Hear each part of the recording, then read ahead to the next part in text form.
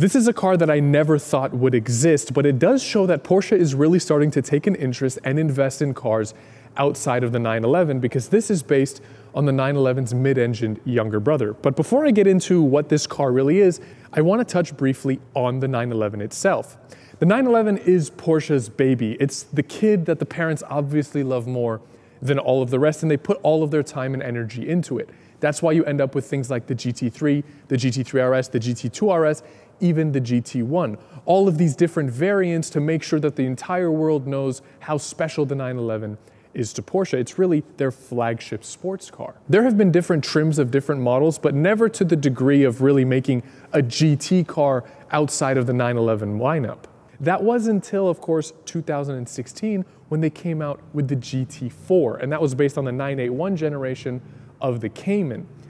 That was a really big deal because up until that point, there had never been a GT car that wasn't a 911, at least not that I was aware of. And for 6 years, from 2016 until today when I filmed this video in 2023, the GT4 was all we got until now. Because now we have this. It's a 2023 Porsche Cayman GT4 RS. Now, I love the Cayman platform, the Cayman, the Boxster. Obviously, for those of you who have watched other videos on my channel, you know that I have a 987.2 Boxster. So I'm very heavily invested in Porsche's mid-engine platform, which makes this car very exciting for me personally. So in today's video, we'll talk through the specs. I'll take you around the exterior design. There's quite a lot going on this car with louvers and vents and carbon fiber everywhere. So I'm pretty excited to talk about that. We'll go through the interior. I won't be taking this out for a drive today, but I will be finding out which of the car cave crates it fits into. I'll start by talking about the specs, and first off, let's talk about the engine. It's derived from the 911 GT3R and the 911 RSR. It's a 4-liter naturally aspirated flat 6, but in this it produces 493 brake horsepower, 331 pound-feet of torque. That's a little bit less than you get in a 911 GT3, but you have to understand the GT3, being a 911, is rear-engined. This is mid-engined. So the 4-liter had to be taken and moved around a little bit, oriented in some different ways to fit into this car, and that meant that the exhaust was made a little bit longer, so there's a bit of a power loss.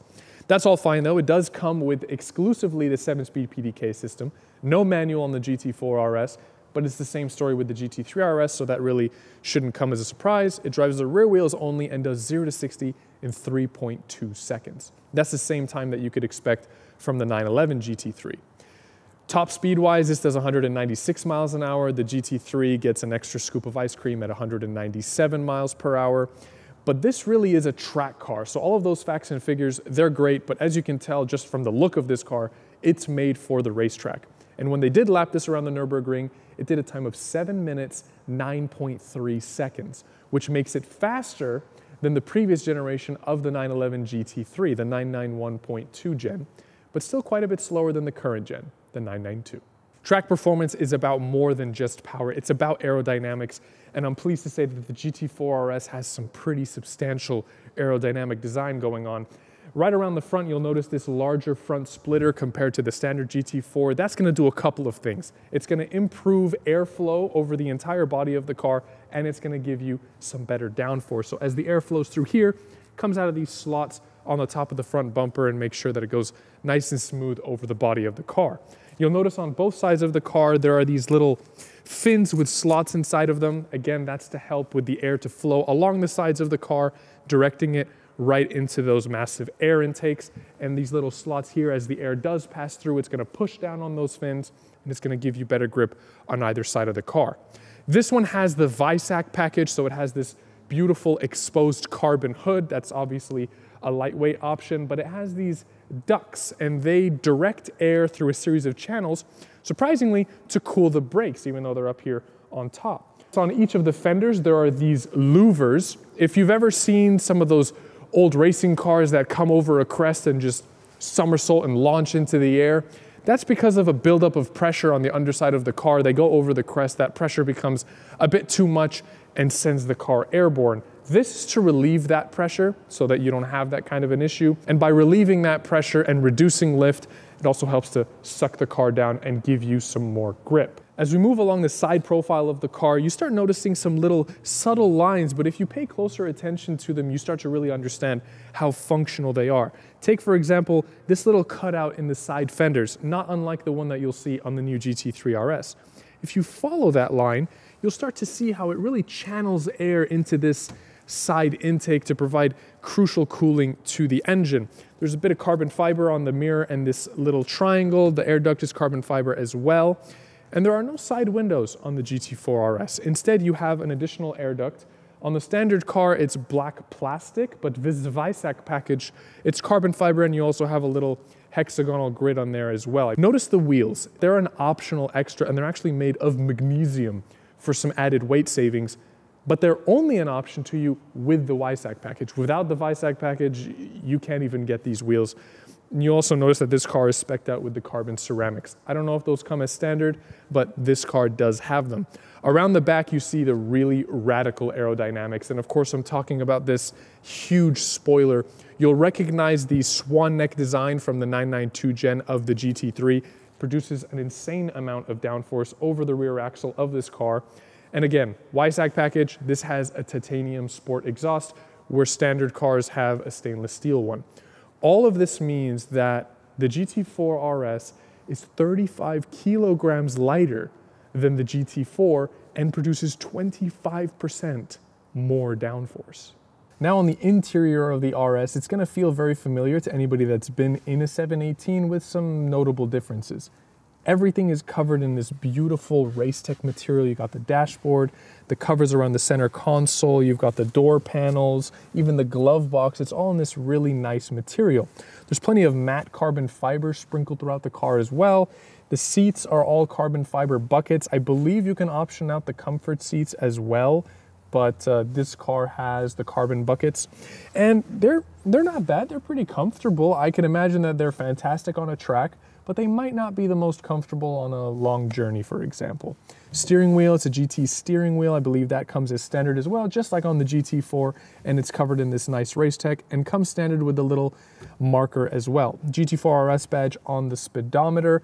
And as I said, these come exclusively with the 7-speed PDK, but they've changed the gear selector to kind of remind you of a manual gear selector. It feels really nice to the touch and gives you that tactile feedback. Of course, you have the paddle shifters as well. Sport Chrono package is an optional extra on this car. I felt like that was kind of weird. It's a GT4 RS. I feel like it should come as standard. One really interesting thing is that they've actually moved the airbox into the cabin. So if you look behind you, you see all of the channels coming from those ducts that I mentioned earlier where the rear windows used to be. And it's just channeling air into the engine. It's really cool. And it's all carbon fiber on this car. So it's a nice thing to look back and see. And again, Weissach package. So it says Weissach RS up on the headrests, which is a nice little detail. This being an RS, a more lightweight Porsche, it doesn't have door handles because those are just way too heavy. So it has these nice little fabric door pulls. On the subject of price, the base MSRP for the GT4 RS is around $149,000. And it being an RS, it's going to be pretty hard to find one right around MSRP. It's probably going to be a markup. And again, that's without options. So if you want the Weissach package, the magnesium wheels, all of that kind of stuff, that's all going to cost more. And that kind of segues me into the car cave crates, whether or not I feel like this car is collectible. I would say so. As I said, it's the first RS that's not on the 911 platform. And that's a big deal for Porsche from a history perspective. It's a big deal for the mid-engine platform in the Porsche family. I should mention that these are not going to be limited production by any means. They're not going to be numbered cars. It's not like Porsche came out and said, we're only going to make 1,000 of them. But they did say they're going to limit how many that they make. So they're not going to be nearly as common as some of the other trims that you can get for the Cayman. All of that considered, getting the first of anything from Porsche, I think, is a pretty safe place to put your money. So for that reason, I would say yes, it's collectible. Daily drivability, me personally, I probably wouldn't drive it on a daily basis. It's more of a weekend car, in my opinion. And as far as tracking it and or avoiding it, this car is really for the track. So if you are going to buy one of these, I feel like you should track it. It's a very expensive car, and as I said, it is a bit collectible, so I can understand that a lot of people are going to buy this and they're going to leave them in the garage. That's a bit sad. I feel like if you're not going to track this car, you might as well avoid it. But again, That's just my opinion. So track it if you're gonna get it. If you're not gonna track it, probably avoid it. But that's all I have for this video. I wanna say a huge thank you to Porsche of Ontario for loaning me this car. This car is actually for sale right now, so reach out to them if you're interested. I will leave links in the description below to their website and their social media for you to go ahead and check them out. Otherwise, leave me a comment below with your thoughts on the GT4 RS. Let us know if you've ordered one, maybe share your spec. That'd be a pretty cool thing for people to be able to read. Leave me a like and subscribe if you can, and I'll see you in the next one.